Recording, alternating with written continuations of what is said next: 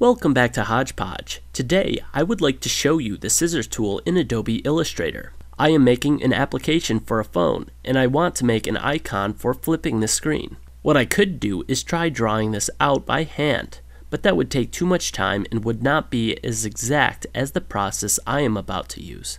There are, as always, many different methods I could choose from to make this icon. What I am about to show you is, in my opinion, the most efficient. Start by drawing a perfect circle by holding down Shift, then add your arrow heads. I can copy the first placed head, reflect it, and add it to the other side of my circle. I will now select my scissors tool, which can be accessed with pressing C on your keyboard. I will then select the start and end point of my cut. After doing so, only that selection will be highlighted. To get rid of this new line segment, I will simply hit delete. I can then perform the same action on the other side of my icon. Before scaling my icon, I will convert my strokes to regular bodies by going to the top menu and selecting Path Outline Stroke. I could group these objects, or even unite them with the Pathfinder tool.